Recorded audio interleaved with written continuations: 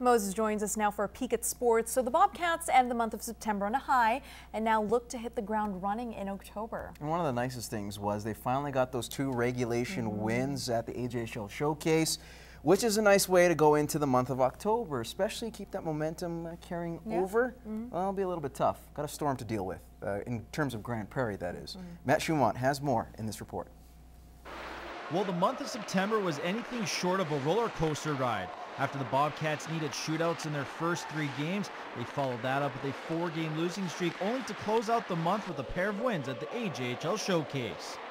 I thought we played fairly well. I mean, we did have the ups and downs, but in the end, I mean, I think we're learning what it takes to win those hockey games, grind one out here and there. And so, I mean, it was an up and down month, but overall I think we played pretty well. I guess that breaks down to consistency, and that's our biggest concern is we got to start playing 60 minutes the same way. And you know, I think we're starting to understand what our identity is, our team identity, and the type of game we have to play. After struggling to find the back of the net in the first 8 games, the Bobcats were able to score more than 4 goals in a game for the first time this year after lighting the lamp 7 times against the Brooks Bandits.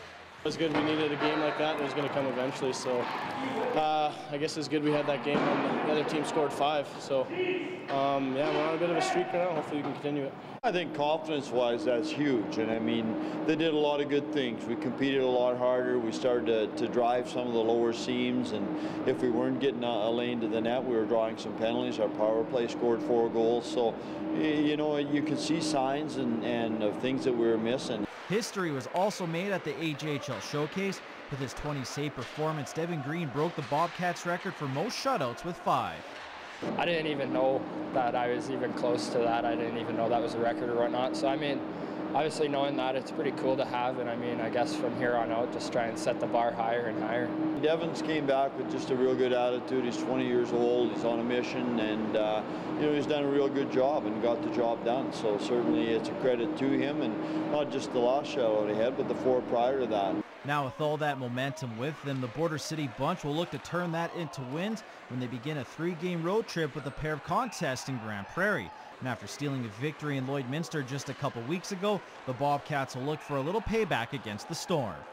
We want to go in there. It's a big weekend. A lot of teams ahead of us are playing against each other. So, I mean, there is room for us to move up in the standings if we can pull out the 4 points this weekend. So it's a big weekend, and, I mean, we've practiced hard this week, and I think we're ready. It's a nice big barn, so you got a lot of room to move, and I think that helps our team out a lot, especially. So, yeah, it's a weekend we're trying to get at least 3 to 4 points, so anything near that we'll be happy. Matt Schumont, Newcap Sports. We'll move on from Junior A to Bantam hockey. Starting the season with a record of 1-2, the Lloydminster Foremost Heat are in unfamiliar territory. You see, last season they only lost once, and that didn't happen until November 24th, a streak of 18 games. The team they lost to? Edmonton SSAC, who just so happened to visit the Border City this weekend. As Matt Schumont reports, the Heat know there's no better team to face to get back on track. After starting the season with a pair of losses, the Foremost team were able to pick up their first victory of the season last Saturday in a thrilling game that saw the Heat trailing 4-1 heading into the final 20 minutes. It was really important for the kids. They've worked really hard to get to this point, and we really needed that win to feel like, you know, we can win 1-goal games, you know, and be right in there till the end and make the magic happen towards the buzzer. So. Once again, penalties came back to haunt the Heat the following game, allowing 3 goals with a man down. Now, taking frequent trips to the box has become a common trend, and if that's going to be the case, the team is going to have to be better killing penalties. We got to be in position for sure. I know that we're working really hard on getting back and being in the right position, but then not only being in the position, but knowing what to do when we get there, making sure sticks are in the passing lanes and helping out our goalie with blocking a couple shots, or at least keeping them to the outside from the shooting area. So just get the pucks down when you have the chances to. We got to bear down and get them out of the zone. Now, it may only be 3 games into the year, but the Heat already see themselves 5 points behind the Charger Division leading PAC Saints. Now, not hitting the panic button just yet, they know they're going to have to start stringing wins together if they want to keep up.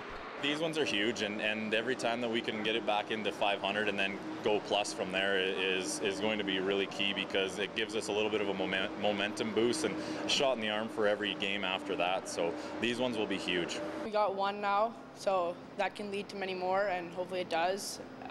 It's just just gets the boys going, and once one comes, two comes, and it's going to be a good time. Matt Schumont, Newcap Sports. Well, that is your first look at sports. Much like the clouds, the ominous Bart Padyasek has your weather details coming up. It's safe to describe the 2013-14 Rustlers women's volleyball season as, well, Jekyll and Hyde, winning 6 of their first 7 matches, only to lose the following 10 straight, ultimately getting bounced out of the playoffs. But as Claire Hanna explains, with a new season comes renewed optimism. For any athlete, the off-season can be a welcome time to rest and recover. But for the women's Rustlers volleyball team, they couldn't be happier to get back in the gym after a long summer. I'm super excited. It's like all summer I've been just like waiting and ready to get back on the court and see what this year is going to bring. We have lots of great recruits coming in, and I'm just like really excited. You work all summer. You look forward to your summer when you're playing here, but then when summer starts, you're like, I just want to be back in the gym. So it's awesome to be back and have a new group of girls to train with. Last year, the Rustlers beat Lethbridge College to make it to the provincial championship, but fell short to Red Deer. It was an up and down year for us. We were pretty streaky, and I think we did all right, but this year obviously the bar is going to be set quite a bit higher. The ACAC conference is one of the toughest in the country. The Canadian College Athletic Association currently places the Red Deer College Queens and the Grand Prairie Wolves in the number 1 and 2 spots in the country. If the Lady Rustlers want a berth in the prestigious national championship tournament, they'll have to be in one of these positions. You know, our goals is kind of like we always want to take 1 point at a time, 1 game at a time, but we want to make it to provincials, medal provincials, and top 2, and hopefully get to nationals with that. The team has 4 first years, but the rest are veterans. With the season opener coming up in just 2 weeks, Coach Dyer will be looking to the whole squad to contribute. Some of our vets for sure are going to be looked at to do some serious jobs for us. We're going to be relying, I think, on everybody basically to be able to do a job, as we have quite a bit of depth on our team and people that can do a number of different things, and so hopefully we can all work together to make sure that we're going to get where we want to go. Claire Hanna, Newcap Sports. Those Lady Rustlers will face that top team in Grand Prairie at Lakeland Gym beginning at 8 o'clock. In the meantime, we are going to move on to the men's Rustlers team. They head off to Edmonton for 3 games in 2 nights starting tonight in some preseason action against Concordia, Nate, and King's College. A tune-up against some teams they'll face in their division. Yes, the ACAC is now going back to the 2-division format, unlike the last few seasons, meaning there's a greater chance for the Rustlers to make the playoffs. We want to finish top 2, get ourselves to playoffs and a straight berth into conference championships. And then we said we want to try and medal there, and see then we win that first match of conference championships. You never know what can happen. Concordia, Nate, and I think we're playing Kings as well. They're actually on our league. Prairie not so much, and they got second at nationals last year, so they're definitely a higher caliber than us. But this weekend, yeah, it's going to be a good overlook as to what we have for basically competition in our league. McEwen's out, they've moved to CIS, so that's a real strong competitive team in the north that we lose. But then we get Gain Augustana, so they're going to be a tough team. They were last year, but it's going to be a dogfight. We play everybody 4 times in the north, so some good rivalries will probably come about with that, and we're looking forward to it. Moving on to high school volleyball, the Neil Mantic Invitational Tournament got underway this afternoon, and no better way to start the event than an all Lloydminster clash. The host Lloyd Comp Barons took on the Holy Rosary Raiders. Moving to the first set, Barons up 23-18. Lexi Robinson's float serve just a little too much to handle, setting up set point, where the Raiders on set receive, well, just put it into their side of the net. Barons do take the first set. To the second, Raiders trying to keep it close. Emma Riche with enough spin off the block. Holy Rosary trailing 23-17. Now to match point. Ali Wouters with the kill seals the straight sets victory. 25-18, 25-18 for the Comp.